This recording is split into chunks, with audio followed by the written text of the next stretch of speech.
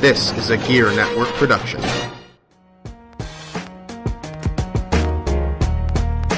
Ladies and gentlemen, it's your boy, Mr. Perez, and you're listening to the Better Live Than Dead podcast, brought to you exclusively on Gear Network. Listen in. How's it going, everybody? Welcome to episode number 67 of the Better Episode Live. 67. Oh, man, I'm going to have to give you the business on this one, Lewis. I was going to say 67 of the Better Live Than Dead podcast and then stop and let you say it. But you know what? It's fine. It's already been said. It's already been done. The people know. They know now. It's episode 67 of the Better Live Than Dead podcast. I am Ryan Wolf, at Wolf BLTD on Twitter. On the other side of things, with a microphone for the second week in a row, ladies and gentlemen, we almost have a streak. Can't call it a streak yet, but we're trending in the right direction. We have Lewis, at MRLG Perez, Mr. Perez, as you may know him, on a microphone, on a podcast. How you doing, man? I'm good, man. How you doing? I'm doing excellent. I'll tell you what, it's Wednesday, Yes, middle of the week, and this is kind of like it's hump day, as a lot of people say, which is dumb as hell because Geico's stupid. But oh, dude, I love that commercial. It's the middle of the week, and it feels to me like when we record the podcast, that's when I make the push over the top. Like, hey, it's time for it to be the other half of the week. So this is always fun. This is the fun part of the second half of the week begins with the podcast. Excuse me. Yeah, that camel made me chuckle. I thought it was funny like once, and then I kept seeing it, and I was like, man, this is some garbage. Cut this crap out. Yeah, Made me so damn mad. Once they started doing the T-shirts and stuff, I was like, okay, maybe you've taken it too far now. Well, now you're beating now you're beating a dead camel, you know, like they said. Right. But as far as the commercial goes, it makes me laugh every time I see it. So I kind of wanted to jump into a podcast today, but I really want to see how you're doing. Have a little bit of a pre-show. Take something from Get Ready America. First off, before we jump into anything, I want to mention, because I just got the email today, I downloaded it myself. Spreaker has a new Android app where you can favorite our podcast, and I believe you can get notifications when podcasts get posted. I haven't checked that far into it, but I would assume if it's an application, you can do such things as get notifications when your favorite podcasts are posted. You go in, you search Better Live Than Dead. We're the first one that pops up. You click on it, you click the star, and it will become a favorite podcast. Actually, while we're talking about it, I'm going to go look. I'm opening the podcast Spreaker now. I hit favorite. I click on the Better Live Than Dead, and it's got all the info here. Hosted by Ryan Wolf and Mr. Perez, this weekly program talks sports in depth with a little humor on the side as well. There's something for everybody in this podcast to listen in. That sounds like us. And if you go to settings, you can get notifications for new episodes available. So when this episode 67 goes up, I will get a notification on my Android phone saying episode 67 of the BLTD podcast is now live. Listen in. So that's pretty cool. That's pretty cool. I don't have Android, but I think they're working on I'm assuming if the Android one is out, they're probably working on the Apple one now. Well, I don't carry iOS. What, oh yeah, you have a Windows phone. I forgot. You're weird. My phones are Windows phones. Yeah, you're weird. You're one of them weirdos. I work for Microsoft, dude. I know. I think they might get mad at me if I carry something other than. Well, yeah, Microsoft. it's like with my job. I'm supposed to use my job's products, so it's like, you know, I understand. I'm supposed to use and promote my company's products, which is fair. I mean, and I know with you, I don't know, do you get free phones or do you get like a mega discount on phones? Oh, dude, I don't pay for anything, bro. There you go. Then it's not only simple, it makes sense, but it's free too, so you can't complain. You have to realize, like, I'm essentially a corporate trainer. I go into the different cell phone manufacturers, the different cell phone companies like AT&T, T-Mobile, Verizon, and I train them on our products. Right now, we're concentrating on AT&T because we have a new phone that's about to launch next week called the 950. So whenever we have a new product like that that's about to launch, I always get the new product like a month beforehand in prototype form so I can play around with it and train people properly. So that's what I've been carrying around is the new 950. How is it? Awesome. So you would recommend it? It's okay. So here's the problem. What have I done? Nothing. Here's the problem with before I talk about the positives of the device, I want to talk about the negatives of Windows phones. The main negative is the app store. The app store isn't as large as Android or iOS, and they're missing some key apps, and we need to correct that aspect of our business. Because quite frankly, excuse me, if we corrected that aspect of our business, there is nothing on the market that can touch this device at this point. The camera is utterly ridiculous. The next time we get up, I'll show you some of the features of the camera. It is just silly. And then included in this device, because we're really trying to make it geared towards everyone. But if you're a businessman or if you're a student, this device, they're calling it essentially a PC in your pocket for a couple of reasons. It's got something called Continuum on it. And basically what Continuum does is I can open up Microsoft Office, and it's got full Office on it. So let's say I open up Word, okay? I can then take a Microsoft dock. I can connect the phone to the dock. I can connect the dock to, let's say, a bigger screen than the phone via HDMI. I could then start editing or creating the Word document. I can move it to the bigger screen, okay? So everyone has screen sharing. Every manufacturer out there has screen sharing. We get that. But here's the difference. I switch Word over to the bigger screen, and I can connect a wireless keyboard and a wireless mouse. I can then start typing, creating the Word document on the bigger screen while still using my cell phone as a cell phone.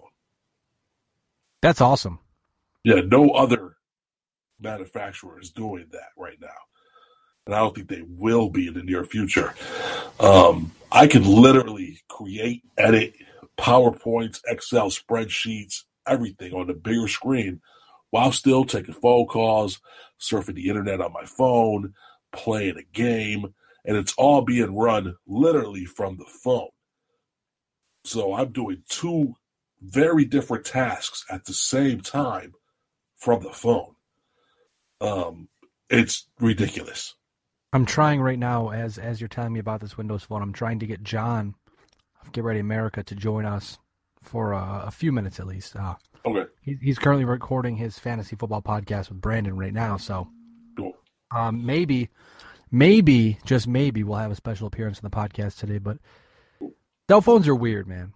Going back, yeah, but you know, I love having the technology in my hands, but sometimes it just seems like I've will be the first to admit I have had a problem with social media, like being attached way too much, and it's just because it's always there. So if I get bored, I can check Twitter. If I get, if I'm mad, I can go tweet. If I'm happy, I go tweet. If I'm watching sports, I go tweet. It's like right.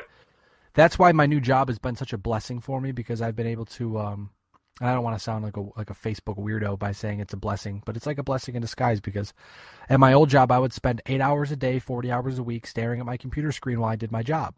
Right. That's just not healthy. And then I would spend the weekend doing the same thing. Where now I have a 30-minute lunch, 2 15-minute breaks, and then when I get home from work, if I want to be on, I'm on. But like, it's very refreshing to not be so attached all the time. And I'm still working on the weekends, like in terms of getting off on the weekends. But it's the people I follow are quality people, so it's always a lot of good stuff usually. But It's Yeah, something see, it's something where I'm glad that I can start to detach myself because, like I said, cell phones are great. It's nice to be stuck somewhere and hey, I'm in a pinch. I got to get out of this pinch. Like for me, BLTD Sports, the website's broken. I got to fix it. I can fix it on my phone. But then right. again, like I said, I can spend seven or eight straight hours on my phone just tweeting about dumb stuff, and that's a problem. Right. Yeah, I mean, I understand that because of the nature of my job. Excuse me. I am connected all the time. I tend to,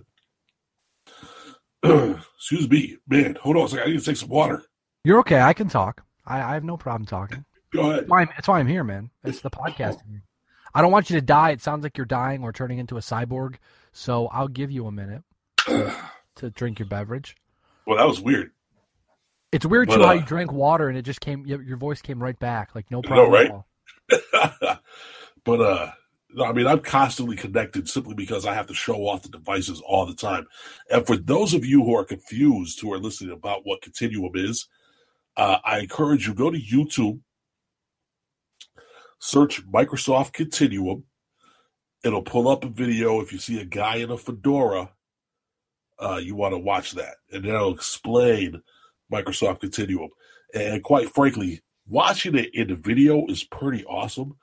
But I was playing around with it last night, and I was literally my mind was blown how seamless it was, how quick it was. And I mean, it's kind of ridiculous how a piece of technology, like if I'm a businessman and I'm carrying this phone, I could literally go someplace, do a presentation to a group of individuals and not worry about losing the functionality of my phone as a phone. Because most of the time when you do screen sharing, it's literally what your screen is going to be what's shared. And with this one, my screen only pops up when I open whatever the app is that I'm going to move over to the bigger screen. And then it goes strictly to that. And then I'm looking at my home screen on my phone and no one else is seeing it. Now, I have a question for you. Go ahead. Since you're a Microsoft guy, is Cortana the FBI? What? No. No, Cortana. The thing about it is Cortana's probably the FBI. Why do you say that? I was in my training class in school, and my trainer was talking about it, and he's like, "I'm pretty confident that that Cortana in Windows 10 is the FBI, because it just the way it collects information and how applications and programs just will collect your information without you knowing these days." He said, yeah, but Siri does the same thing. We all know what Apple does with our information, so we're not stupid, okay? I mean, come on. If you don't think Apple gives the wrong people your information, you must have been born at night and last night. Right. Exactly. Yes. Well, you have what? You have a Samsung, right? Yeah. So you have Google now. And I never use it. That's their version. That's their version of their personal assistants on a phone. It's similar. Cortana is scary in the fact that she learns what you search for. That's why he mentioned that it might be someone powerful, because it will sit there and it will, like you said, it'll search it'll pay attention to what you do and how you do it, and then like mold around you when you don't even use it. Yeah, I mean it's kind of scary in that aspect, but it's not the FBI. Okay, fair enough. Well, hey, I want to. I have a quick story for you, funny story, because I've told the story like 6 times today, so I have to tell you because I think we'll get a kick out of it. Okay. Should I play my fake bumper right now? Yeah, you might as well. Story time with Ryan Wolf, people. It's a story time with me. So I'm at work today, okay? And I've been on the phone. Today was my 3rd day on the phone. Finally, I'm in nesting, is what they call it. So I'm getting ready to talk and be like a legit floor person, I guess, is if you want to call it that. So I sit. Okay, just want to make sure. So I'm at the phone today, and I get a phone call from a lady, an older lady. We'll say she's in her 50s. So the first thing she says to me, she's very frustrated when she gets on the phone. And I'm like, okay, you know, what's wrong? I'm trying to de-escalate the situation, as my job is. And she says to me, I just talked to you. You should know what's going on. And I was like, ma'am, I'm sorry. I don't understand what you're trying to say to me because I don't know who you are. I don't know what your problem is. Let me check your notes on your account after I got her phone number. She goes, you shouldn't have to check the notes. You just talked to me. You should know who I am. So I reassured her. I said, you know, I've never seen your name before. The notes say I was not the last one to talk to you. I was just on the phone with customer service 45 seconds ago, so I surely was not talking to you. And then she says to me, whatever. All you white people sound the same anyways. And she was a white person. She was? How do you know that? Well, it's a funny story because my story continues. It's a great story. The whole thing about it is great. I know that she's a white lady because she says to me, I say, okay, ma'am, after I calmed her down a little and I sold her on some things so I could fix her computer. I sold her on premium tech support so I could fix her computer. I get in and I say, okay, ma'am, can you please replicate the problem that you're having? Because she said she was trying to send an email and it was jumbling up her messages as she typed it. So she goes in her email and I don't see any problem. And then she clicks on an email and then that email takes her to a dating website. She goes on the dating website, starts typing a message in the dating website email and goes, this is my problem. And I saw her dating profile because she happened to click on it to show us all. And she was a 50-some-year-old white woman. And I, straight face, was, I'm biting my tongue as I'm saying this because I'm trying not to laugh my ass off at her. I was just like, ma'am, I'm sorry, but you have to understand we don't support dating websites. Like, that is not your email. That is their problem. That is not my problem. And then I get her on the phone and I start fixing. I get further on in the phone call. I start fixing her problem. And how it works is with Log Me In is I have to be on the call with her or I can't be on her computer. So I say, don't hang up. Put the phone down. Just keep me on speakerphone. I'll let you know if I need you.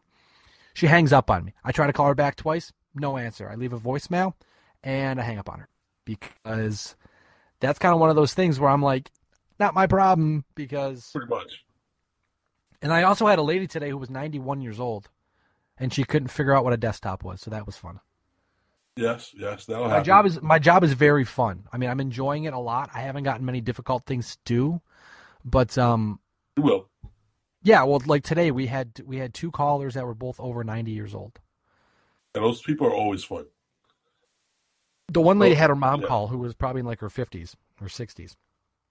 At least that was nice, but like it's every day is a different experience, and I like it. That's what I like about the job. Right. Now, like with what you're doing, when I worked, like for instance, like when I worked at Verizon Wireless, the call center there, like I was there when the smartphone revolution really started to take off. So I've seen multiple different devices, different iterations of devices, and the phones nowadays are just.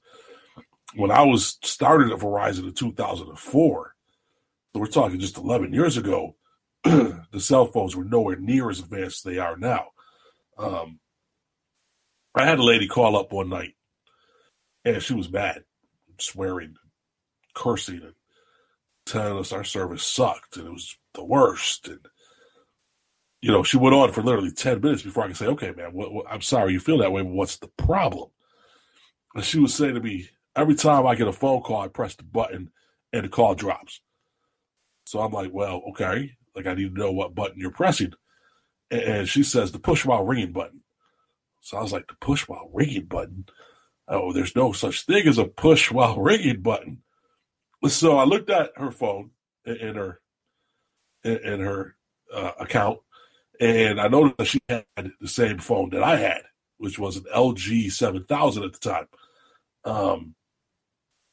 So I look at my phone, and I'm like, I wonder what button here could be considered a push while ringing button.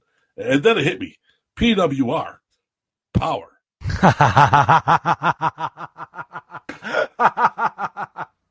So she was shutting her phone off. She was disconnecting the call every single time. So I told her, I said, ma'am, I'm sorry, but that's the power button. That doesn't stand for push while ringing. You want to press the green button, not the red button. She hung up. People are. I wonder if she hung up or if she accidentally hung up on you or purposely hung up on you. Oh, she purposely hung up. Once she realized that she was, being made fun of with a cell phone. Yeah. All right. Well, hey, let's talk some sports now. How does that sound? That was a good talk. That's a good talk. I want to start with some soccer. Because this podcast is going to kind of be an update to get everyone up to speed. Like, if you don't watch sports, I want you to be able to listen to the podcast and kind of be caught up with where everything is going. So first off, Major League Soccer, the MLS, the conference finals are set. In the Eastern Conference, the Columbus Crew take on the New York Red Bulls this weekend. And then the Western Conference finals, the Portland Timbers take on FC Dallas. Those are both game one. I believe they play 2 games. And then it's 2 games aggregate. So the winner with the most goals goes on to the finals. So we'll keep an eye on that one for you. Moving over to the English Premier League. Top 4. You have Manchester City, Man City with 26 points. Arsenal with 26. My dudes, Leicester City, the Foxes, 25 points in 3rd place. That's absolutely astounding because last year they were in last place for a very long time. At Christmas, they were in last place, and I believe they became the first team ever to pull out of dead last and not be relegated in the history of the English Premier League. Like that's amazing. And then Manchester United, 24 points is 4th place, rounds up the top 4. Now, the most surprising thing that has happened so far in the EPL is Chelsea, the defending champions of the English Premier League. They're 16th with 11 points. They are closer to the relegation zone, than they are the top 4. That is absolutely baffling to me. It's early. It's only November. They play soccer for a lot longer. But if you fall into a hole early, it's usually very, very, very, very, very difficult to climb out of said hole. Yeah, and the people who follow soccer, you're not used to hearing Chelsea being that low in the standings. Being bad. Yeah, Chelsea being bad. It's just they've been terrible. Yeah, I've been watching some of the highlights and stuff. They have not been good. I want to move over to the NBA now. Memphis Grizzlies, they acquired Mario Chalmers from the Miami Heat. A big move for the Grizzlies there. Now, an interesting thing in basketball, I could have run up and down the standings, but I formulated a question for you, Lewis. Okay. Golden State 8-0. The Lakers 1-6. Both are in action right now as we record the podcast as of 9:30, I apologize, recording time on Wednesday, November 11th. They're both in action, so the records will change. But which is more surprising to you, the Lakers being 1-6 or the Golden State Warriors being undefeated and 8-0? I got to be honest with you. Neither one of them surprised me. It's early in the season. The Lakers are horrendous. Hold on one second. I apologize. We have some breaking news coming across the wire. The Lakers have lost to the Orlando Magic, 101-99. That puts them at. Did I not pay attention? Am I not paying attention? I don't think I'm paying attention. Well, that puts them at 1-7. Well, yeah, but I put that down, but the application I'm on is telling me they're still 1-6. So as you were, they are 1-7 right now. So they're tied with Sacramento for the bottom of the Pacific League. That is correct. Yeah, neither one of those stats surprised me. Golden State really didn't have to make many changes in the offseason to stay an awesome team. And they've been playing extremely well. I can see them, I know it's early. We're only 8 games in. But I could definitely see them making a run to another championship. And, Steph Curry's been playing out of his mind. And the Lakers, they have a bunch of young cats, and they got Kobe Bryant. And Kobe Bryant has been absolutely horrendous this year. Well, as for Kobe Bryant, I did write down the stats for it because I did want to mention them. He's at 16.5 points per game. He's shooting 32% field goals and then 20.8% from the three-point line. both under his career averages. Right. So he's and right now he's fighting bad back. He didn't play last night because he's got a sore back. And he didn't play tonight either because of a sore back. It's too early in the season to be having those type of issues. You have to remember, too, he's like, what is he, like 40? Yeah, 38, 39, something like that. But it's just, it's kind of sad to watch, knowing what Kobe Bryant was, and seeing this iteration of Kobe Bryant is not fun. It may be time for him to hang it up. He probably won't till after the season, but I think it's definitely time for him to ride off into the sunset. I think this year absolutely is his last year. By the way, I did the math just to double check to make sure we aren't giving out false information. The Lakers are now 1-7. And Golden State, as of my app, the score, I'm using the score app right now. As of right now, let me click on the game score. Where is it? It is right here. As of 8:46 left in the third, 52-45, as you mentioned, Lewis. Golden State over Memphis, and Steph Curry has 12 points, 3 assists, and 4 rebounds. And for Memphis, Mario Chalmers is not playing tonight, which makes sense. They also acquired James Ennis in the deal, I do believe. Now, it's a little early to speculate, but we're going to speculate anyways because we love doing this stuff. Is there any way you see the Lakers trading Kobe Bryant to a contender, or do you think they'll ride or die? Probably ride and die, but ride or die with Kobe Bryant this season? I think he's going to be the ride or die with them. I don't really see them trading him to someone just to, because the fact of the matter is it's still Kobe Bryant. So if you're going to make a trade, you're going to want something serious, and I don't really see a team giving up anything really good to get. Well, then again, if it comes down like to a draft pick.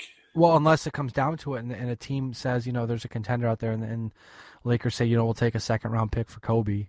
It might just be a dump, but get him like another rig. It may be a deal where Kobe says, I want to go here because of this or because of that, and he may not be a starter. I mean, he might be a starter, but he may not play a very important role. Because wherever Kobe goes, he's probably starting, but he won't, he won't be playing 40 minutes a night. That's for sure. And I don't know. No idea where he would go right now. Maybe something opens up as the season goes on, but like I said, it's a little early to speculate. But I can't see him going to Oklahoma City. I definitely can't see him going to Cleveland. And Cleveland's 7-1 right now. Cleveland's been good, as expected. Yeah. I'm interested to see how the season. And again, I know we're just baseless speculation right now, but I'm interested to see how the season goes in Oklahoma City with Kevin Durant, with him being a free agent in the offseason. We don't know Kobe. It'll be interesting to see how that win. Well, yeah, we know Kobe wants to win, but I'm just throwing stuff out there right now. Like, if Durant, I want to see how Durant works out in Oklahoma City because we saw the controversy this week in Washington when he went home to play the Wizards and he got booed in Washington because he made some comments about the fans wanting him to leave for the Wizards right now, and he's like, it's too early to talk about that, blah blah blah, and he got booed. So we'll see how that one works out. I'm always wrapped up a lot in the free agency side of things, so I'm interested to see how that one. He would definitely make the Washington Wizards team better. Him and John Wall would be difficult. Yeah, they're not bad now. They've done a lot of really good things in that squad. They got a nice young core that are going to only get better. So I can see, if he goes there, he's going to make them a lot better. Oh, absolutely. Now that's better basketball talk. First time of the season we talk basketball. We're going to talk more basketball. Don't worry. As I always say, we'll get there. We've got time. Maybe we'll get some basketball people on. Think about this. The question is, what would be more exciting to see? Him still with Russell Westbrook or him with John Wall? I'd like to see him with John Wall, and I want to see what Russell Westbrook can do. I mean, we've seen what Russell Westbrook can do when leading a team, but I'm still bummed that we never got to see Oklahoma City win a title with the big three of Westbrook, Durant, and Harden because that was fun. That would have been awesome. If Harden had not left, they probably would have already won a title. Couple, most likely. Yeah, They were devastating together. Yeah, they were. In the National Hockey League, just a few teams to graze over really quick to bring you all up to speed. Montreal currently in action. They lead, let's see here. They lead the Pittsburgh Penguins 3-2 with 17:50 left in the third period. They currently lead not only the Eastern Conference, but the entire National Hockey League with a 13-2-1 record, 27 points. The New York Rangers are second in the East with an 11-2-2 record, 24 points. In the Western Conference, the hot Dallas Stars, 12-4-0, 24 points, and second St. Louis is 11-3-1 with 23 points. In the Eastern Conference, not so surprising. In the Western Conference, a little surprising with Dallas and St. Louis being so hot out of the gate. But you know what? As I say, that's why you play the stick puck, man. I made that saying up because I love saying stick puck. But give me some credit here. Come on. Talking about the Buffalo Sabres now. Don't mind me. I'm a little weird, Lewis. You should know this. It's been 67 episodes. I don't know why you're laughing at me. It's all good, man. You know me by now. You know what the crazy part about I'm sorry, go ahead. Talk about the Buffalo Sabres because we're talking about the Atlantic Division. And I was going to say the crazy part about the Atlantic Division is how hot Montreal is at 13-2. And Montreal started off so well. Yeah, and no one's even really close to them. I mean, the thing about Montreal is everyone expects them to be very good with Carey Price, with PK Subban, Max Pacioretty, guys like that. But they always they can never put it together when it's important. And whether it be Michel Therrien, I can't ever pronounce his name. Michael Therrien, Michel Therrien, I don't know. Sorry. Not good hockey coach. That's what I'm going to call him because I don't know. I'm of the narrative that Therrien is just not he's an okay coach. He's a good coach, but he's not going to be the one that wins you the Stanley Cup. I mean, he was the coach in Pittsburgh when they fired him, and then Dan Bilesma came in and won the Cup that year. He's been good in Montreal, but not good enough. So we'll see what happens there. But Montreal is. I just think it's nuts. That's 15 games in. And they're already 10 points up on the nearest competitor. I mean, they'll struggle at some point in time. I mean, right now, Carey Price is out with a lower body injury, I believe it is. He'll be back in a little while. But at some point in time, they'll come back to earth. I actually want to see something right now. I'll tell you. Because now that you're saying that they'll come back to earth, you just sparked an idea in my head. And I'll explain it to you in a second. There's a thing in hockey called PDO. Yep. And essentially it breaks down to puck luck. I think I've explained this on the podcast before. If not, I wrote it in an article. As of tonight, the Montreal Canadiens, their PDO is 1.58. Now, why is that important? Because they say about a 1.0 is average, is normal for a team, for any franchise. So if you're above 100, you'll regress down to 100. If you're below 100, you'll probably move up to 100 at some point in time. Like at one point in time, let me get the Google Chrome popped back up. At one point, the Arizona Coyotes were at 112 PDO. Now they're at 1.007, which is about normal. Roughly about normal. But as mentioned, they're 8-6 right now. Yeah, as mentioned, Montreal 1.05. They'll probably regress back to the mean. I mean, they can. Well, that's freaky, man. Right now, sorry, breaking news. In my basement, there's a spider that crawled up from the floor, and I'm currently watching him work his way up a spider web line that. He's gone from the floor to the ceiling, and this is actually like some impressive stuff going on right now. I've never actually watched a spider do this. Do you need to take a couple of seconds to go kill it? I'm not gonna kill him. He's got his own thing going on, man. No, you're a nice guy. I don't got no problems with him. He didn't do anything wrong. I'm just trying to say I just watched him climb up, and I'm like, holy hell, that's pretty cool. But you want to talk about puck luck? The Buffalo Sabres puck luck is currently .973. It's gotten a little better, but they're still 27th in the league. And they've won 2 in a row. That brings me to the Sabres talk now. They're 7-8-0, 14 points, 12th in the conference. They're playing a lot better than most people expected them to. They're getting on a bit of a hot streak right now. They just defeated the Tampa Bay Lightning for the first time all season. They only play 4 times. They've already played all 4 games. In 15 games, they played Tampa 4 times. How's that for scheduling? Not very good, but the Sabres got it together and figured it out. Finally, I mean, they also broke a 7-game losing streak against Tampa dating back to last season. So it's been a tough go against Tampa, but the Sabres, like I said, they figured it out. They got it together.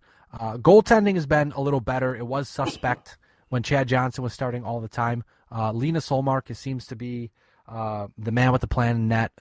The Buffalo Sabres look like they're very comfortable letting him get a bulk of the starts until Robin Lehner comes back. I'm assuming Thursday night when the Buffalo Sabres play the Florida Panthers, that Ullmark will be back in net and let Chad Johnson get back into more of a backup role because, when he plays a lot, he's not very effective. And we saw that because, again, he's not a great goaltender, but he's a decent backup. And when you put a decent backup and make him to an average goaltender, and not to mention when Chad Johnson was in net, he was playing well below average. I mean, his goals allowed per game were almost 3. His save percentage was, I think, .88 something, almost .89, which is horrible. But in terms of the Sabres lines, they've still been kind of a jumbled mess trying to figure out who's going to go where. With Evander Kane still being out on the defensive side of things, it's still shaken out with Zach Bogosian not coming back anytime soon still. A lot of rumors going around that he has a groin injury, which, as we know in sports, and especially in hockey, when you need that burst, if you have a wonky groin, it's probably not good it's not good for business. It's not even probably not. It's very bad for business. And you have to be very careful with how you rest and rehab that groin injury, because if you don't do it right and you come back too quick, you could set yourself back even further. But the Sabres, there's no doubt they need Zach Bogosian on the defensive side of things because Mike Weber has not been very good. Cody Franzen scored his first goal of the season on Tuesday against Tampa, a beautiful goal. Looked like it was going to bounce off the post and go left. It bounced off the post and went right and then hit the other post, and it was a goal. Went left, right, and in, or went left in and then hit the right post. I'm sorry. But Cody Franzen will be a guy who will benefit from the return of Bogosian because his 5-on-5 time will get cut, which will allow him to be a more effective player on the power play, which he's great in the power play. But when he's playing 15, 16, 17 minutes a night, his effectiveness on the power play kind of dwindles. It's like he becomes a little more dull because he's playing so much. But as for the offensive lines, Marcus Foligno has been playing a lot better in this small sample size of games. Been very impressed with Nick Delorier, obviously Ryan O'Reilly, Tyler Ennis, Jack Eichel. The one guy that's kind of stuck out to me is Zemgus Girgensons. I'm not too sure what's happening with him, if he's struggling to fit into a role or he's just not hitting his stride. But at some point in time, you're going to figure that Girgensons will hit it because he's a talented hockey player. He scored almost, I think it was 15 or 16 goals last season. Let me double check that because I can't even remember. But last year was kind of a coming out party for him in the National Hockey League. He really showed that. We all know how bad the Sabres were last year and the year before, but he really showed that. They were not good. Yeah, he can stick in this league and he can score some goals, but at some point in time, you have to wonder this season. Again, he's only 21 years old, so you can't expect too much, but right. It feels like he's been around for a very long time, and to be completely serious, he's 146 career games. He had 24 goals, has 24 goals in his career, 54 points. I'm just trying to figure out how many goals he scored last year. Well, if my wonderful girlfriend is listening to this podcast, she's probably yelling at me right now as she hears the podcast because she knows how many goals he scored last year. I just can't remember. So I'm trying to find a website that will allow me to do it. I think I have it.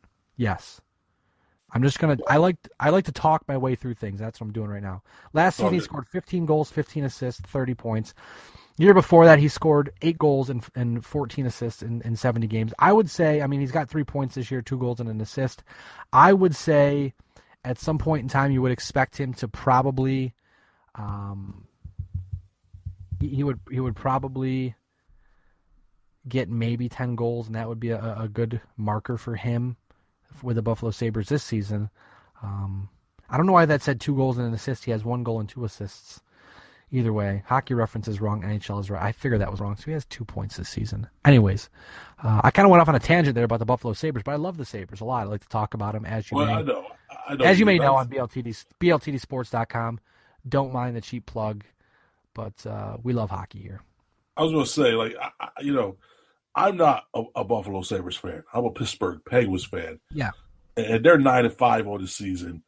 But where we are, it's always nice to see when Buffalo's doing at least semi-decent, because then people are a little more happy in this area. You're a little more happy. I'm always happy. Right. I mean, their last 10 games, they've been 6-4, so it's nice to see them above 500 on the last 10 games. They've won 2 in a row, so that's nice. And I feel like Pittsburgh, in the Metropolitan, they're 4th in the Metropolitan, but in the last 10 games, they've been 8-2.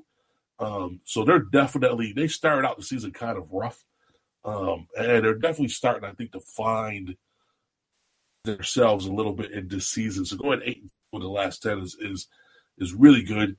And it's actually, in the last 10 games, it's tied for the hottest streak in the league with the New York Rangers, who have won 8, but they've tied 2.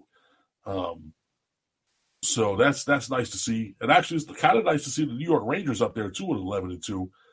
Whenever New York hockey is doing well, it's nice to see. I'm interested. I'm interested to see what the Rangers can do, because they're such a talented team, and they have as good of a shot as anybody else to represent the Eastern Conference in the Stanley Cup Finals. But you just wonder when they're going to put it all together and possibly win the cup. I mean, they've had a couple chances to make a good run, but they just can't put it together. They can't. And I mean, they have one of the best goaltenders in the game in Henrik Lundqvist. I mean, it's just if it's just not timely, if it's not timely offense, if it's not timely offense, if it's not good defense, if Lundqvist is in a bit of a slump, it just always seems to happen at the wrong time. Right. No, I agree. And actually, I want to transfer now to Major League Baseball, because I'm going to get John on the podcast. But I want to hold on. How'd you like that? Me spitting out hockey facts. What's up? Yo, man, if you can do that, I think we'll have a good winter for sure. I'm just trying to get John on the podcast. We're gonna try to make this thing happen. We're expanding our horizons, and if John jumps on with a microphone, we can pretend like it's a radio show. There you go. Call in number 7. You're live on the air, like that. There you go. By the way, you know what's really cool? What's up? Episode 69 is coming up soon. That's my favorite. Dude, that spider's going up again. Is it? Oh, man, it's awesome. This is so much fun to watch, man. Like, spiders don't freak me out as long as they're not on me, I got here. I wonder if they're making, like, a spider home, Like, chill, dude, I don't care. You do what you want. Just don't make a spider up in my face or anything. Nah, man, it's, they start,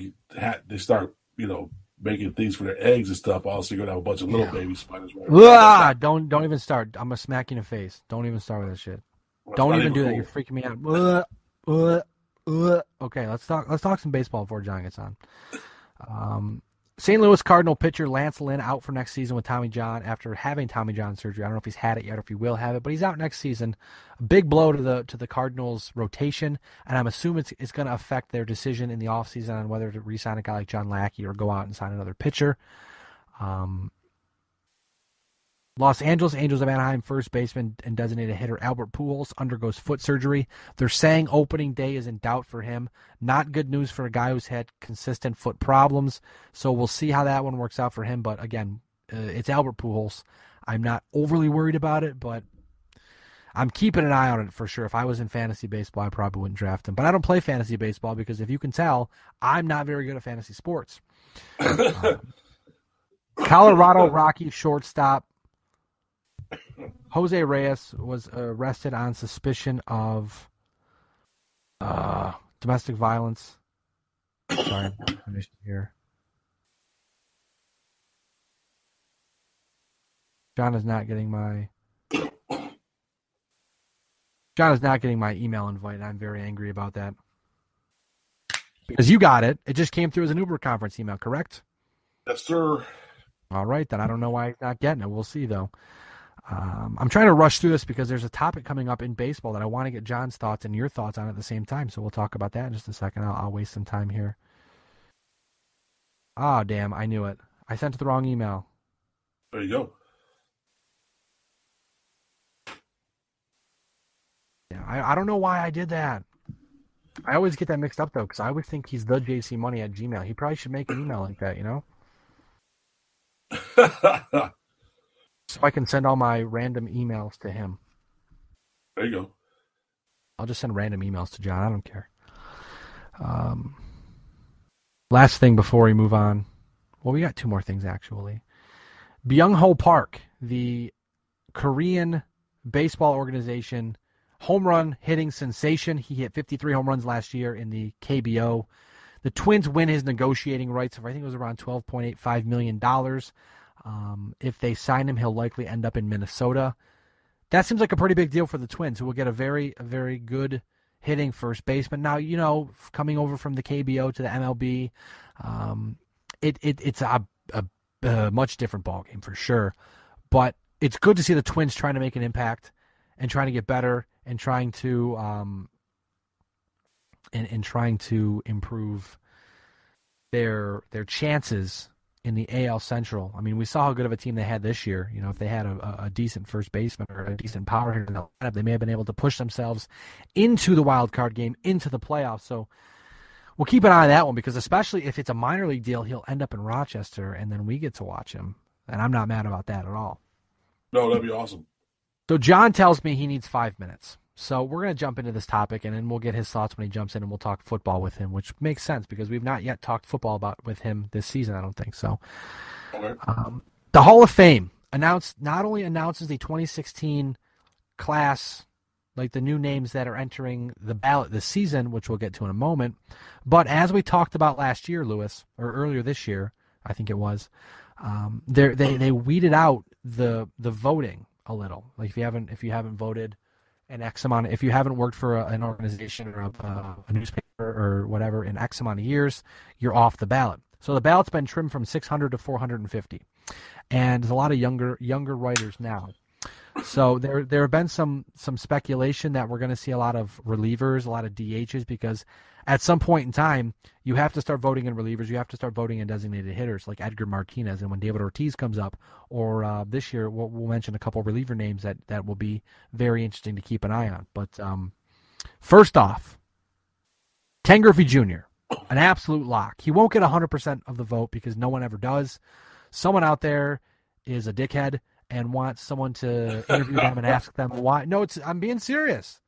Because people who don't vote for Ken Griffey Jr. will end up on ESPN. They'll end up on talk radio. They'll end up on Fox Sports 1. And someone will ask them, why don't you think Ken Griffey Jr. was a first ballot Hall of Famer? And then they can beat their narrative into the ground. That's why that happens. There's never been, aside for, let me get this correct, aside for the inaugural class in the Baseball Hall of Fame back in the 40s, I believe it was, like 1941 or something like that. Actually, I don't think that's right. It's like 1961. I don't know why I said 41. I'm going to check that out now because I'm totally wrong. There has never been a class, anybody that's been unanimous into the Hall of Fame except for the first Baseball Hall of Fame class, which I know had some brilliant baseball people in it. I'm going to grab it right here. 1936, it says. That doesn't seem right, but we'll see. Well, I mean, you know, like we're talking about. Okay, so yeah, it was right. It was right. Yeah, it was 1936. and they were unanimous. Oh, they weren't unanimous? I thought they were unanimous. I thought that's how that worked.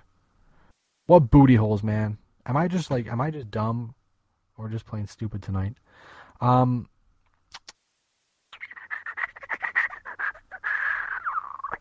What is going on with my brain cells? I don't know man. I don't know what's going on with my brain cells today, Anyways, the first Hall of Fame class was Ty Cobb, Babe Ruth, Honus Wagner, Christy Mathewson, and Walter Johnson.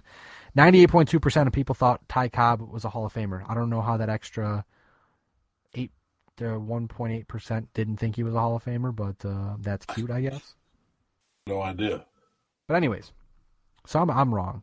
I'm man enough to admit it. I'm wrong. And joining us now on the line, I don't know why your microphone is off. Okay. Joining us now on the line, on the microphone line. You hear me? I hear you. He is the voice, one half of the voice. Because I can't hear you at all. You can't hear me at all? Uh-oh. Hold on. Let me try putting some headphones up in here. You better put some headphones on because we're talking to you. You're talking on our podcast. You're ruining things. You're making things bad for us. You can't hear what I'm saying right now. You can't hear what I'm saying. I'm talking some junk, so you'll hear this junk when you listen back to the podcast. No. Can you hear us? Yeah, it's not working. Not working for me. All right. This is garbage. I'm mad at you, John. You're gonna have to call in on the cell phone. You can't even hear me. I don't know why I'm talking to you. I'm gonna have to text him. You want me to text him the call in or the pin? I'm mad because it sounded great. I'll just shoot him. I'll just shoot it over right now. 716.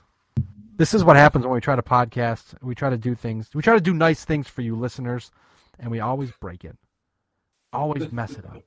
Always. Never, ever fails. Never a dull moment. It's always, as I've said multiple times, Lewis, it's never a BLTD podcast without a technical difficulty. That's right. And boy, is this a technical difficulty. Anyways, back to baseball. Oh, do we have John? We have John back. John. Hi, John. Can you hear me, John? All right, this is pissing me off. I heard the phone ring, and then you guys went mute. So maybe it's you, call it John. Old school Mr. Perez style on the phone. So I love it. I love it how how John just shows up on our podcast, Lewis, and then just takes it over. He's like, I know you guys can't hear me, but I'm just going to take it over. That's all right. Like, what if we were in the middle of a conversation? He just shows up and he's like, I'm just going to. The damn thing won't let me leave. Look at that. What is he doing? Complaining about technology. He's taking a damn podcast hostage. Ken Griffey Jr. on the ballot for the first time. No doubt he goes in. Mike Piazza, 69.9%. There's no doubt. I think he goes in this year too. And the thing is, by the way, people, I understand we've talked about this ad nauseum throughout the year multiple times. We're going to talk about it again multiple times. Probably again when the season rolls around. Probably again when we get closer to the voting, because we want our voices to be heard. And that's why we have a podcast. That's why we're here in a podcast land. But I think Piazza gets in. Jeff Bagwell maybe gets enough votes to get in this time. Same with Tim Raines. Jeff Bagwell had 55.7 last time around. Tim Raines had 55 flat last time around. But Tim Raines is in the second to last year of eligibility, so that'll be interesting to see what happens there. The two names I am interested in terms of when I said a reliever Hall of Fame, I can't remember who put out the article this week, but son of a. Oh, hey. Oh, hi. Hey, I can actually hear you guys. It was nice of you. It was nice of you to show up. First off, everybody on the line now, one half of Get Ready America, John Cimino. Say hello to the people, John. Hello to the people, John.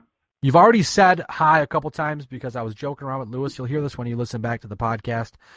We had you jump in, and it was funny because you couldn't hear us, but you took over the podcast. I did? You took over the podcast. Oh, that's awesome. It's like you Great. had perfect, I'm happy to make. You indirectly had perfect timing. Did I? Well, you know what? They have this little icons here where I can see where you're talking and I can see where Lou is talking. Like now I can't because I'm actually using the phone. And how do I sound? I'm actually using voice over IP phone through Gmail, You sound good through my mic, so hopefully it sounds a little better than the actual phone call would. It sounds a lot better than an actual phone call, for sure. Okay, good. I'll definitely listen to it because I listen every week. I would hope you listen. I do. We've got to get our one listener somehow. Well, if it's just one listen, it's probably just Lewis. Hey, now I listened twice. Hey. Oh, okay. Yes, the infamous number twice, Lewis. That's an old school joke with us. I don't know if you remember. You remember that? Oh, of course I remember that. I still say it. I still say it sometimes. All right. Hey, real quick, since I took over the podcast once before, and I'm going to do this again. Have you guys heard the Seattle Seahawks song? No, I have not. From Godsmack? What's his face from Godsmack? Yes. Well, you know what? For your listening pleasure, and I recorded this for my podcast with Brandon, Football Talk Weekly. I managed to throw this on here, so have a listen. It's so great.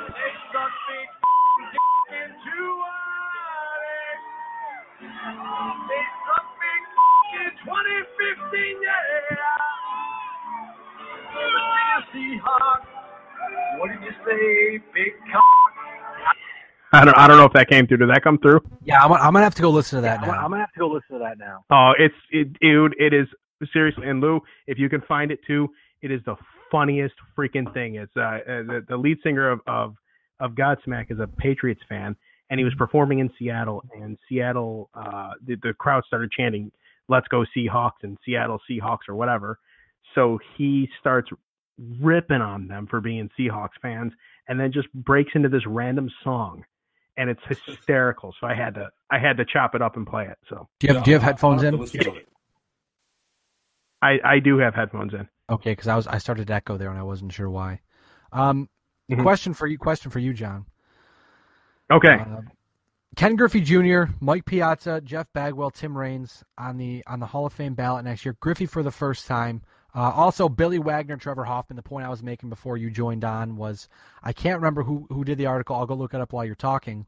But at some point in time now with the new class of Hall of Fame voters, it's down to 450 from 600. A lot of new faces, I guess, from what I'm gathering. But at some point in time, we need to start seeing relievers and designated hitters go into the Hall of Fame.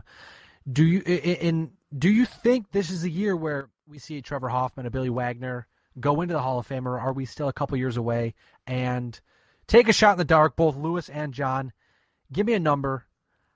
How much percentage of the vote does Ken Griffey Jr. get when he gets elected to the Hall of Fame next season? Well, I would say Ken Griffey Jr. should get 100% of the vote without question. There's no one's ever done it before, John. Don't forget that. No one's ever done it before, right? But there's no reason he should not get a unanimous vote for the Hall of Fame. I mean, you look at this numbers that this guy actually has produced with his injured seasons. Keeping that in mind, had this guy not been injured, he'd have been staring, or he would have been holding at or staring every single record book in the face. He would have owned the home runs. He would by a large margin. He wouldn't have had Barry Bonds. I mean, games played, everything. So I honestly think that 100% he should be in without question. I agree with every point that John just made. I would say 95% of the vote. I'm thinking we're going to get to the point where we'll get like 96 or 97, but there will be someone who wants to be a smartass and say, hey, you know. And just for your edification, the reason that they cut the voters from 600 to 450 is because they eliminated writers who had not been active in the game for more than 10 years. Previously, they allowed people, they included people who have been active members for 10 consecutive years at any point. So, yeah, it was one of those situations where you had a lot of old writers that were complaining about, well, these steroid-ridden athletes ruins my credibility, so I'm going to ruin their credibility, and I'm not going to vote them into the Hall of Fame. Where the newer guys are more open to saying, look, we know the steroid era in baseball happened. We're not going to deny it. We're going to have to embrace it and educate the fans. We're not just going to say, oh, Roger Clemens and Barry Bonds were suspected of steroid use, so, they're not going to go to the Hall of Fame. Well, if that's the case, right, absolutely. Everybody from this era could be tied to steroids, because you don't know with the technology, with the different types of drugs. We've seen it, even players come out that don't look like they're on steroids that are on steroids or something else. You don't know. You can't tell unless you fail a drug. Yeah, unless you fail a drug test, you don't know. Right. So you have to give everybody the benefit of the doubt and say, look, they played in the steroid era. It's like when they played in the dead ball era or the live ball era. You say, yeah, this guy had a 1.68 ERA for his career, but he pitched in the dead ball era. Yeah, I don't disagree with any of that, and it's kind of sad when you think of an entire generation of baseball talent from Clemens on through Bonds, Barry Bonds, and in most cases Barry Bonds and Roger Clemens were Hall of Famers prior to their use. So even if they wanted to go ahead and disqualify all of the rest of the home runs that Barry Bonds has hit, his numbers prior to his swelling of the head and everywhere else qualified him for Hall of Fame, for the Hall of Fame without a lot of people said. So a lot of people said Barry Bonds' downfall was his ego. Absolutely, he left Pittsburgh, was a Hall of Famer when he left Pittsburgh, goes to San Francisco, sees McGwire and Sosa getting so popular by hitting home runs, and he wants to do that +1, and he did. Now, John, I don't want to take your time up by talking too much baseball. I want to talk some football, and because I have you talking baseball, I'm going to rush. Sorry. It's okay. You can do that. We're allowed to do that on here. It's a podcast. Do whatever you want. I want to rush through these pick'ems from last week so we can get to this week, because there is a game I want to talk to you about. From last week or this week? No, this week coming up. So that's why I want to rush through last week. Last week, real quick. Lewis went 10-3. I went 8-5. John went 7-6. To wrap it up, Lewis is 85-47. I'm 83-49. John brings up the tally at 74-56. Now, Thursday night football, gentlemen. The Buffalo Bills take on the New York Jets. What game is happening that game? What game is happening that day? I'm sorry, I didn't know there was football happening that day. Thursday night football? Oh yeah, didn't know. What game? What game was it? It's the Bills and the Jets. That's sarcasm, bro.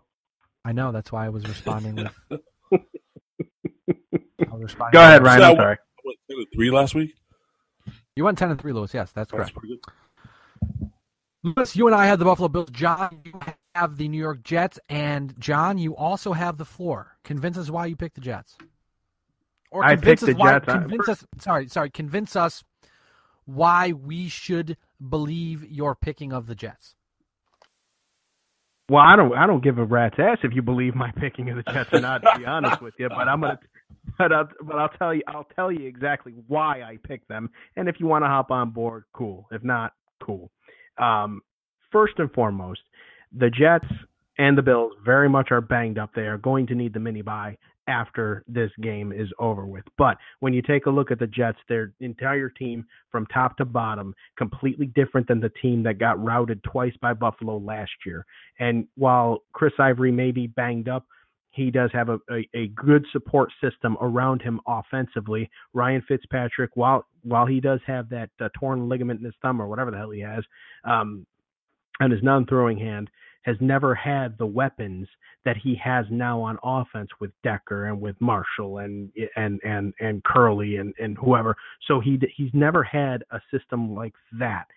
So I don't think it's going to boil down to whether or not the Jets, who average 25 to 30 points a game, will be able to score on Buffalo's very meager defense at this point. It's not vaunted like Rex Ryan wants it to be. It's not. That's not the defense. It's not the game that they play. The Buffalo Bills are a very high-powered offense who also average 25 to 30, 35 points a game. And it's really going to boil down to the Bills' offense, and can they keep Tyrod Taylor at bay, because he's the difference maker. It's going to boil down to Tyrod Taylor's play. And the Jets' defense, while they are banged up right now with Calvin Pryor being out and Antonio Cromartie is doubtful at this point right now. They just reactivated Dean Milliner. Nobody's scared of him. but they still have Darrelle Revis, who's a big difference maker. He's going to be on Watkins, and the Bills, Shady McCoy's hurt his shoulder. He may play, but it might be more of a running back by committee that week with Carlos Williams. Pick him up in fantasy if you don't have him. But it's going to boil down to the Bills offense versus the Jets defense. Now, the Bills offense, when they're firing on all cylinders, they're very, very tough to beat. They are still very young. A lot of those players have not had the Rex Ryan-like spotlight on them. They've not had the eyes of the nation watching them on Thursday night. They had it in London. They had London, England watching them, and nobody really cared. Nobody cares about football in London. I'm sorry, but they've never had. You might be wrong about that one. Maybe not. I don't know. But that's neither here nor there right now. But they've never had the national spotlight on them in a very big marquee game with multiple storylines on them. Not these current Bills. Tyrod Taylor has never been in a spotlight like this, and you can't include when New England came to town in week 2. You cannot include that because that was a 1:00 game. They got completely routed, and yes, he had a better second half, but at that point, the Patriots were mailing it in. They could have easily had the game. They could have easily put up 50 if they wanted. They didn't. But this is a big storyline with Rex Ryan just being fired, coming back into town, making IK Enemkpali the captain, doing all his Rex Ryan shenanigans that he does. I don't know how the Bills' young core group of people are going to handle that spotlight being put on them. Darrelle Revis has been there before. Antonio Cromartie's been there before. Sheldon Richardson, he plays in the New York market. So, really, if you're playing in the New York metro area, you're always got the spotlight on you. I don't know how the Bills' offense is going to handle that, being a night game in New York, in the Meadowlands, or New Jersey, in the Meadowlands, where it is very difficult to play no matter who's the home team there. It's going to boil down to the Bills' offense against the Jets' defense. Both teams, I think, will score. It will be very close. I've got the Jets on it because of the experience edge, and quite honestly, I think the Jets' offense is better than the Bills' defense. I'm not sure about that one. I can see getting wrapped up in it being Rex's homecoming, in having a point to prove. We've all learned that even if the defense doesn't turn around for the Bills. Even if the defense does turn around for the Bills this season, there's probably going to be some wholesale changes in the offseason, because it's clear that the way the Bills defense is currently being used is not effective for the style of players that they have and the style of play that those players like, or the style of football those players like to play. Because obviously we saw what Jim Schwartz did with them and what Mike Pettin did with them, and then Rex Ryan brings in his own guy, and now look at what they're doing. So I'm assuming that at some point in time we will see some sort of change, probably in the offseason, so we're ways away from that. But that defense can be a whole lot better. Now, I know the offense is like you said, a little banged up. Sammy Watkins on Darrelle Revis, I'm not too worried about it. A little worried about LaShawn McCoy, but then again, Carlos Williams is a wrecking ball. Tyrod Taylor he makes when he's in and healthy, he makes smart plays, smart decision maker. He usually doesn't put the ball. I don't know. Did you watch the game with him with the Bills and the Titans? That's why I said. Do I have to remind everybody about the first half? He's usually smart with the football. Yeah. Okay. Okay. I don't necessarily think that it's going to be lopsided, because that just doesn't feel right, especially coming off of a couple days. It's only been 4 days since they both played last, so Thursday night football games are usually a little crazier. But it'll be entertaining. It'll be entertaining for sure. But I'm interested in asking you about the Jets quarterback situation, because we saw during the week or after last Sunday's game, Ryan Fitzpatrick did clue the media into saying he's probably going to get his thumb fixed in their extended break. Now, are you worried about that? Because it's not expected to take him out for the year. It's not even expected to take him out for the next week. He just wants to get it fixed up now. Clearly, it's causing him enough trouble that he wants to get it taken care of. But if that does become an issue for him, How worried are you that the Jets' season can go belly up just because of Ryan Fitzpatrick? I'm not that worried about it, to be honest with you, because again, the cast of characters that are around him could hold their own. Now, Geno Smith needs, if he's inserted into there, and let's just say that that's probably what's going to happen because the Jets have a strategic plan with Bryce Petty.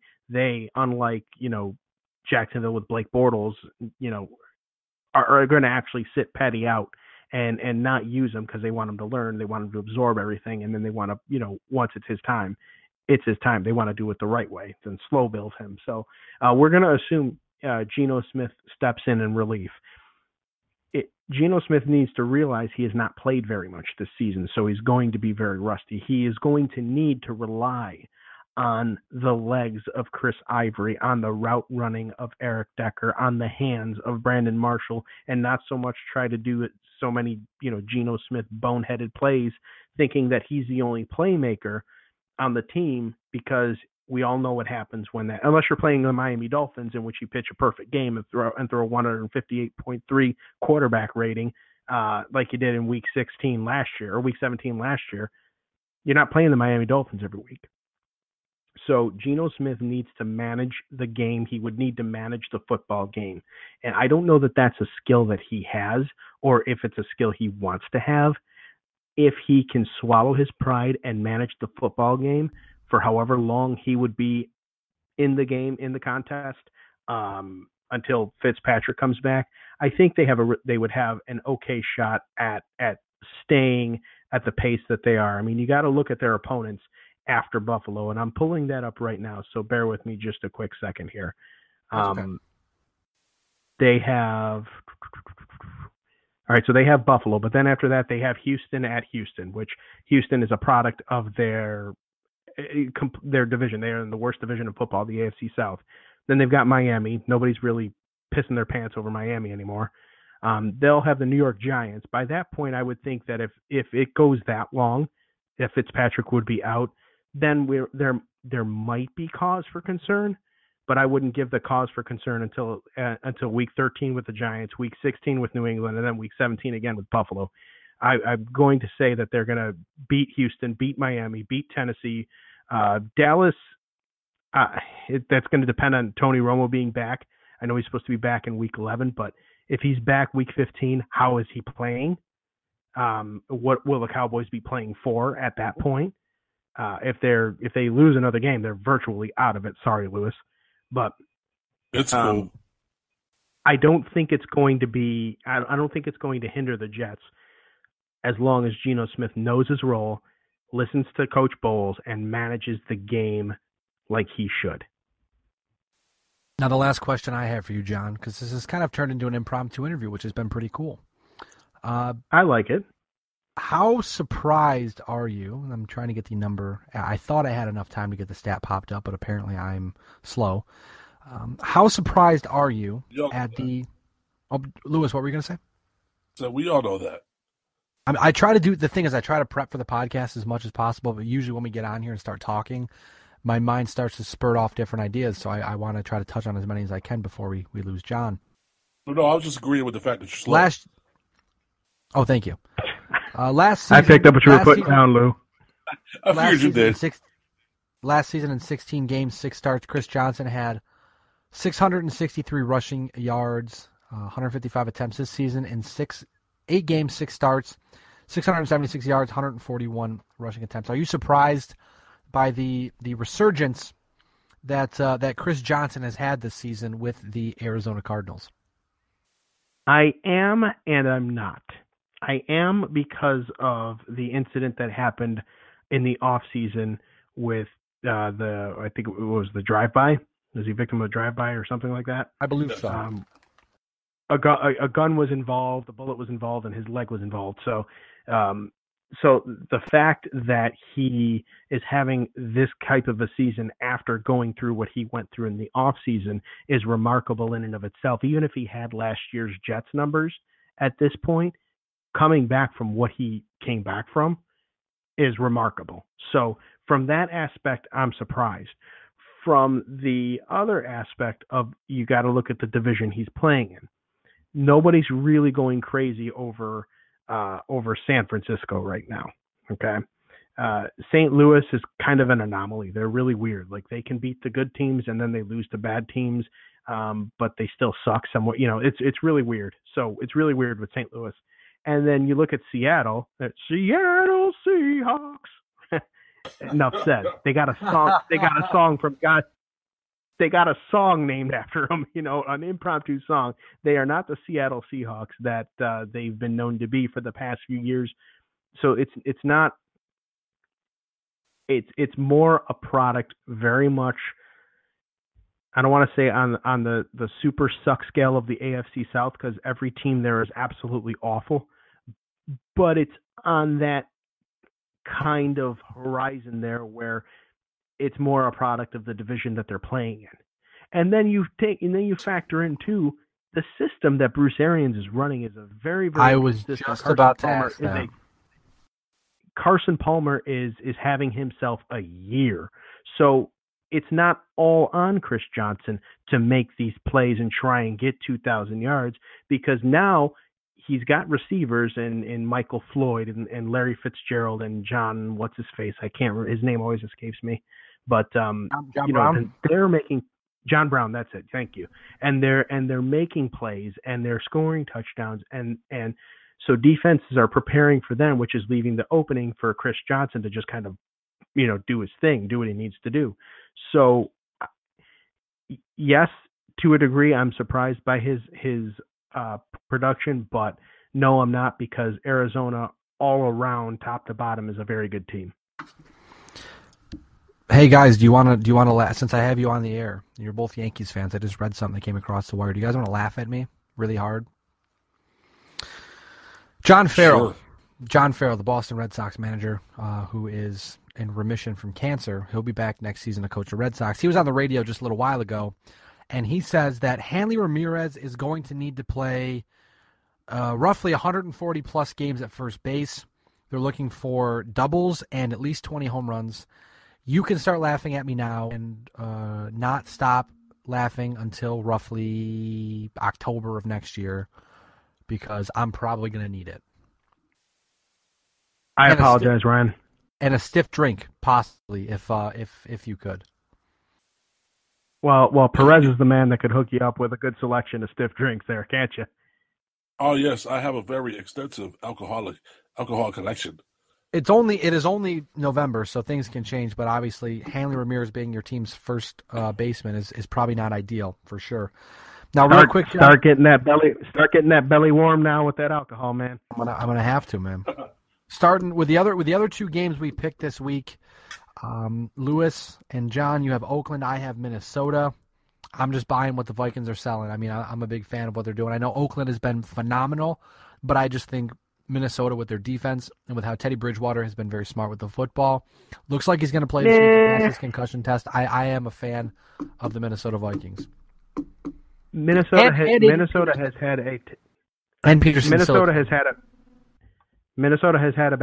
had an easy schedule. They've been let's bring up their schedule. Who have they played? They played Detroit. Detroit sucks. San Diego. San Diego. They're bad.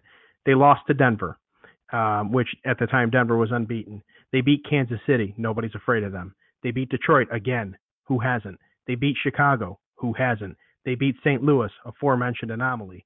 I mean, they are a product of the schedule of the teams that they're playing right now. You look at what they're facing. They've got Oakland, who's they're pretty good. They're Dr. Jekyll, Mr. Hyde, really, because there's games there's games they should have won, there's games they should have lost, and usually they lose. They win the games they're supposed to lose. They lose the games they're supposed to win. Mm-hmm. They've got Green Bay twice, which I'm sorry that they're not going to beat Green Bay in Lambeau, especially. And they've got Atlanta, who might be on a little bit of a free fall right now, but they're still good enough to beat the Minnesota Vikings. Arizona, they have Chicago, and I know that they beat Chicago at Week 8, 23-20, but Smokin' Jay, he's been the fourth quarter kid, and he's actually putting himself together a pretty good season. They have Seattle, which, for all of their funny songs that are coming out, they're still Seattle. They have the New York Giants. So here's the thing. Hats off to them. They had a great first. I'm sorry. Go on. Sorry. They have 8 games left, correct? Correct. If they go 4-4 in those 8 games, they win 10 games, they're in the playoffs. Right. That's true. As the saying goes, as we all know this, if you're a good team, you're supposed to beat bad teams. So yes, while you say their schedule was easy and they're piling up on bad teams, that's what good football teams are supposed to do. Right, but then again, when you think about it, they should have won week 1 by that theory. They should have won week 1 at San Francisco, and they didn't. They got routed.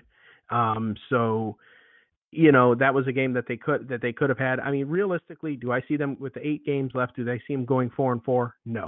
I could probably see them going 3-5.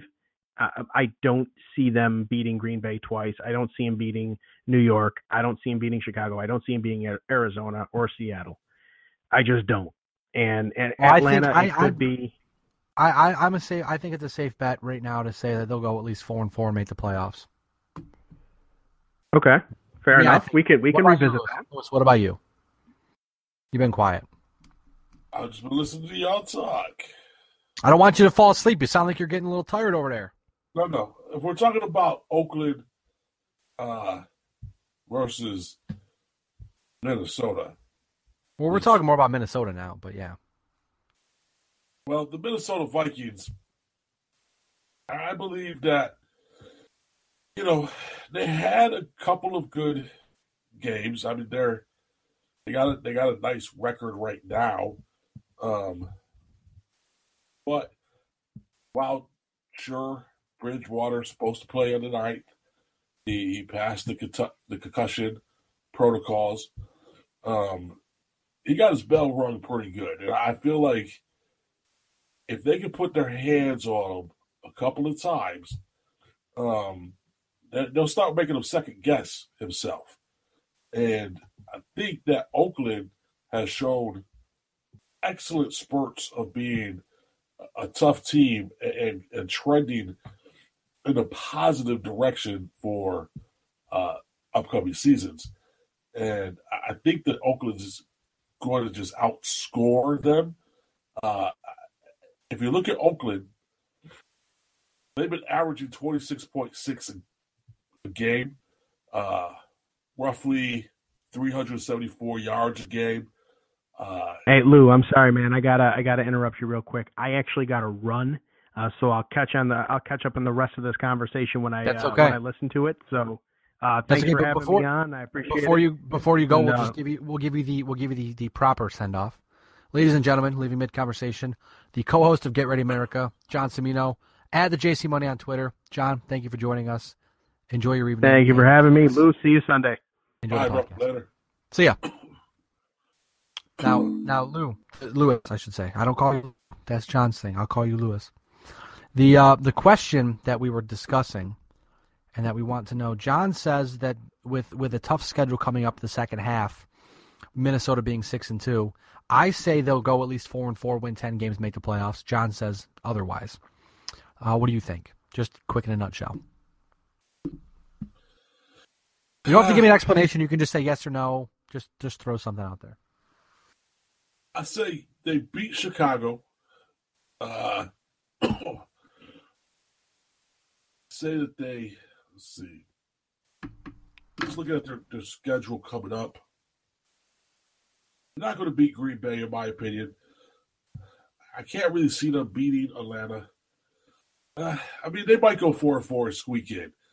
But as far as the game on Sunday, if I'm looking at just the numbers, Oakland is statistically having a better season than Minnesota, and I think that's going to translate to this game, and I think that's why they're going to win. That's fair. I don't think the Vikings are going to be able to stop them. I think it'll be close, but I think Oakland's going to come out on top. Well, hey, I don't want you to waste too much of your thought process right there, because the next and last game, you have to explain to us Why you picked who you picked.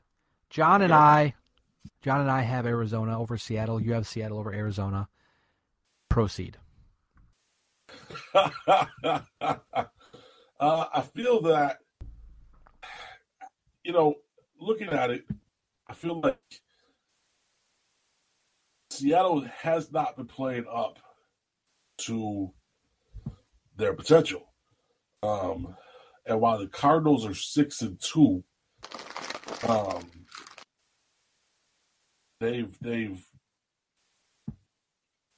feel like they're a team that's not as good as advertised, and I feel that Seattle is better than advertised. So I think they're going to shock the world and beat them. That's my reasoning. I think they're going to shock the world. That's fair. That's all I need to know. It's one of those things where yeah, you can sit there and talk whatever you want, but if you just give me your feels, just give me the feels. Give me your opinion, and whatever your opinion, you could say, I think Carson Palmer's going to crap his pants, and I don't know. I'll be like, okay, that's how you feel. It's a very real possibility that I'm going to get that game wrong on Sunday. Okay. But I love to hear your reasoning, because the reasoning is always what gets me. If you're like you're saying, I don't think the Cardinals are for real enough. And then next week, if the Cardinals win, I can say, okay, now how do you feel about the Cardinals? That's why we do this. We don't just do this just to sit around and shoot the crap and say, shoot the breeze and say, I think the Bills are going to beat the Jets. We give a reason why, and then we go back on it and say, okay, that was a pretty good storyline. That you made it up yourself. You don't, like you said, you don't think the Cardinals are for real. So if the Cardinals beat the Seahawks, we'll get to that. So that's why we do this. It's always a lot of fun. I just think Minnesota has not Minnesota. I'm sorry. I don't think that Seattle has played up to their potential. Oh, no, they have not at all. Not at all. I think there's going to be a game where they face, on paper, a superior opponent, and they're going to step up to the plate and actually, show why they've been to, Super Bowl the last 2 seasons, why they won a Super Bowl, and why they hung tough against the Patriots. I think they'll be able to come back a little bit and show, that they're not dead quite yet. All right, so now we're gonna kind of do things ass backwards. Usually we end the podcast after the pick'em, but there's still football news to talk about, so we're gonna rush through the news really quick. First off, the Detroit Lions fire their president and their general manager. The head coach sticks around, but I don't think that's going to last for much longer.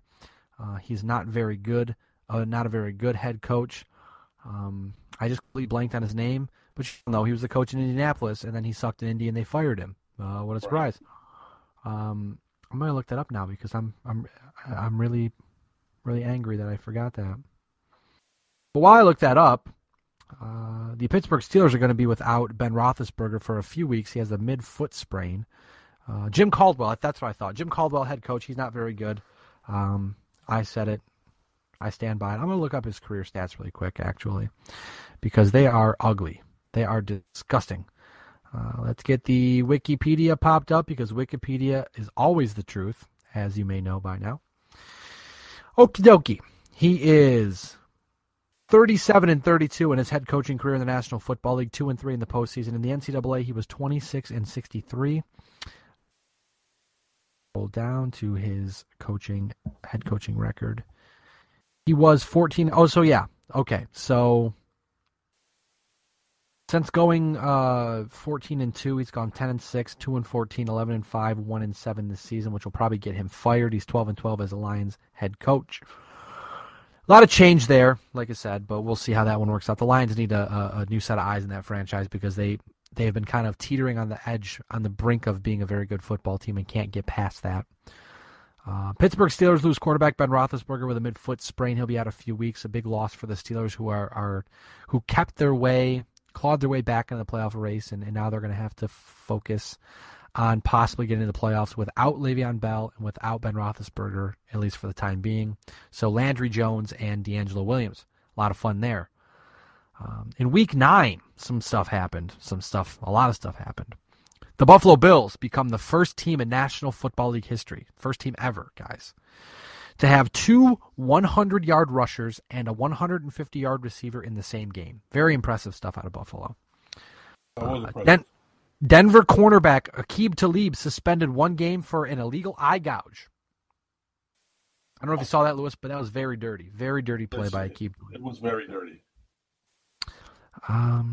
The New England Patriots lose running back Dion Lewis, and while you may not think that is such a big deal, it is a very big loss for the New England Patriots. I'm going to try to get his statistic popped up right here. I should have done it before, but he had 234 rushing yards, 2 touchdowns, and then I know he had some receiving going on, but naturally, these websites are not very user-friendly on the mobile devices. Okie dokie. He had... Oh, that's only going to give me rushing. What a bunch of baloney that is, man. I don't understand that. He's a rusher. He catches the ball, too. He might have some rushing touchdowns. He might have some catching touchdowns. He does very well. Yeah, I'm going to go to USA Today here and see. He's been a revelation for the Patriots with his elusiveness, with his speed out of the backfield. They've used him a lot, and he's going to be missed in that offense for sure.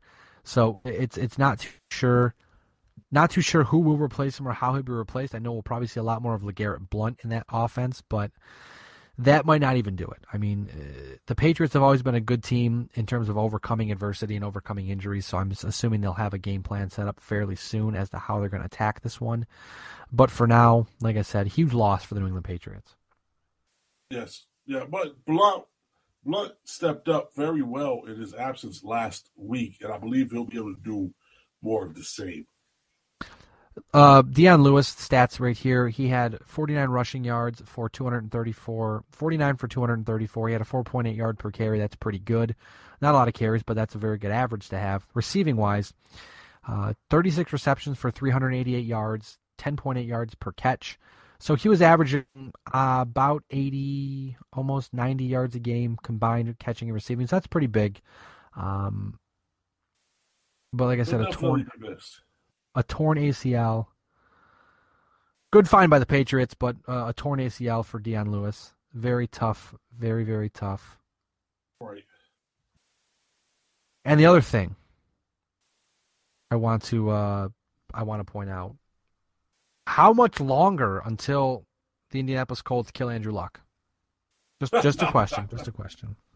Well, he's out for the next couple of weeks. So. He's out for 2 to 6 weeks with a kidney laceration and a torn abdominal muscle on top of fractured ribs and a partially dislocated shoulder. Now, you would think in the offseason that the Colts would make it a priority to protect their franchise quarterback, and they didn't. They didn't. They went out, signed Andre Johnson, signed Frank Gore. First-round pick was a wide receiver. That was a lot of the contention between Ryan Grigson and Chuck Pagano, as we discussed earlier in the season, or earlier in the podcast season and earlier in the season alone. And but it's to the point. It's to the point now where, it's like, dude, what the hell are you doing? You have a phenomenal quarterback who you give like a second and a half to throw the ball. And we saw what happened to him against Denver. They destroyed him. They battered him. They knocked him down as much as they could. They speared him. They crunched him. They pancaked him, whatever you want to call it. They beat the ever-loving piss out of Andrew Luck. So the fact that he came out of that game with a lacerated kidney and a torn abdomen muscle is not surprising in the slightest because, well, like I said, he took his lumps. And I don't know if, we all know that the owner of the Colts does not take very kindly to his football team not being good. So do we see Ryan Grigson get fired? Do we see Chuck Pagano get fired? Do we see both get fired? Potentially. Do we see the Colts in the offseason get a new GM? Or maybe they keep the same GM, but they spend a lot of resources, a lot of time, a lot of money on an offensive line? Maybe. Possibly. I could see it happening. Because the Colts this season had expectations to the moon and back. Seriously. Right, a lot of us picked them to win the Super Bowl, and at this point, they may not even come out of the AFC South.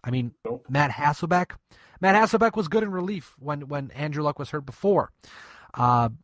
but can he keep that going? I mean, the next 4 games that Luck is expected to miss, at least, they're winnable for Matt Hasselbeck. I was looking at the schedule. You know, they could probably go 3-1 in a right world. They can go 3-1 in the next 4 games. I think they're 3-5 now, so they could be 6-6 through 12. They can set themselves up very well for the future. I mean, you don't really have to. You have to just win the division to get into the playoffs, which is stupid. But I mean, at what point in time, like I said, do you just say, we have to protect this man, we have to take our resources and protect our franchise quarterback because this isn't good. They need to do that in the next coming offseason. I mean, he's just getting hammered. And the one play where he was taken off the field, I mean, he got crunched. He was folded up. And so they need to do something about that because you can't let your quarterback take those type of lumps because this is what happens. Yeah. It's not good. I mean, because this could have been a long-term injury. This could have been a career-ending injury. You can't take chances with that stuff. No. I mean, you put Curtis Painter in for an entire season to get Andrew Luck, so you care a lot about this gentleman, and you want to protect him and take care of him. One last thing before we start to wrap this podcast up. It's been a contentious talking point this entire week. The St. Louis Rams signed wide receiver Wes Welker. Now, we know the past history on Wes Welker. He's had a lot of documented concussions. He was out of the game because of concussions. He hadn't been signed back because of the concussions. Right. Do you have any problem with him coming back to the NFL knowing that he has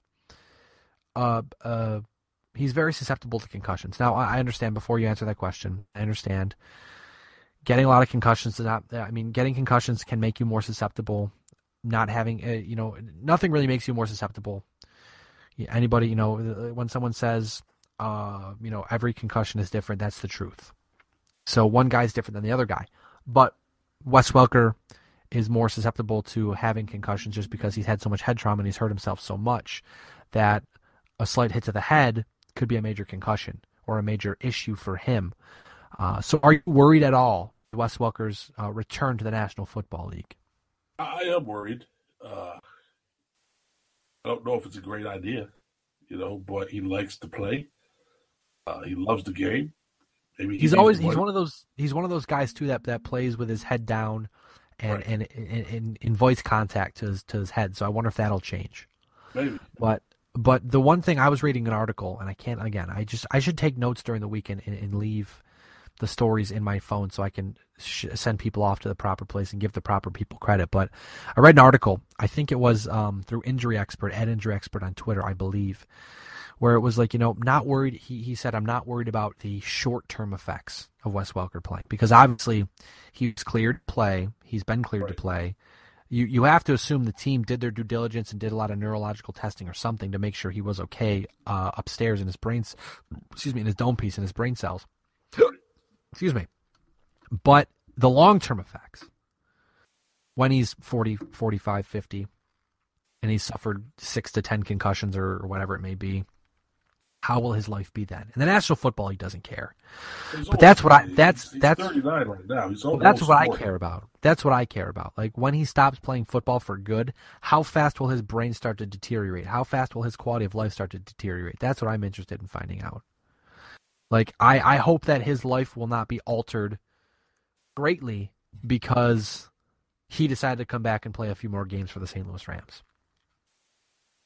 Well, he's a grown man.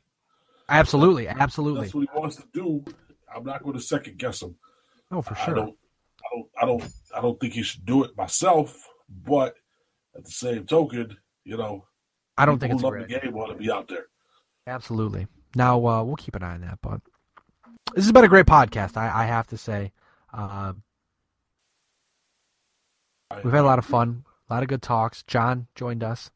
So, first off, I just want to start. We'll end the podcast here, but I want to by saying thank you. Thank you, Lewis, for joining me tonight. Thank you, Ryan. No problem. It looks like Wednesday's become our designated night for at least the next couple of weeks. I'm not sure. Like I said, once my schedule changes, I'll know probably around December when we can.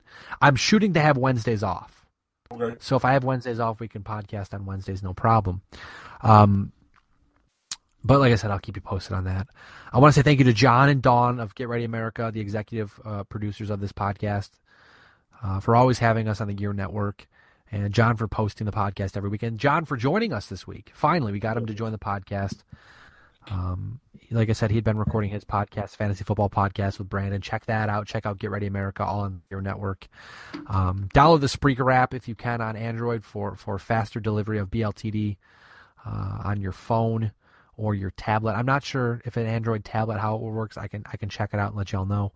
But I know with a cell phone, once this goes up, I'll get a notification, and I'll probably take a picture and tweet it out or something so people can see what it looks like. But besides that, Windows also has a Spreaker app. Yeah, but I'm not sure how well it works. It works okay. It works fine. Okay. I do want to say one thing we failed to mention. I believe we missed out on it when we were talking about the Hall of Fame and jumping around a little. Condolences go out to the family of ex-Atlanta Brave pitcher Tommy Hansen, who passed away at age 29. It's suspected he may have suffered an overdose, but that's just preliminary. On his death certificate, it is listed as an overdose, waiting for the toxicology report to return. But apparently he walked into a hospital.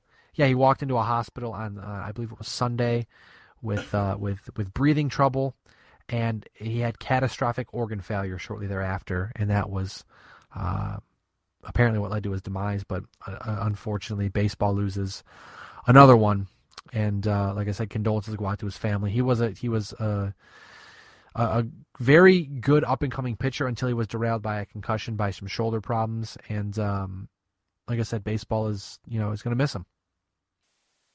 That's too bad. Now, as usual, I want to say before we leave, thank you to each and every single one of you for tuning in each and every single week. This is episode 67 of the Better Live Than Dead podcast. We're live, we're kicking, we're having a great time. I keep saying it, times have been tough with work, with my new job, and with Lewis being busy. So we're going to try to get more in as we go. The more I keep saying it, the more it makes me want to do it in terms of getting guest spots, doing interviews, stuff like that. We got to try to talk to our buddy Paul from Between the Buried and Me because, his Panthers are 8-0 right now.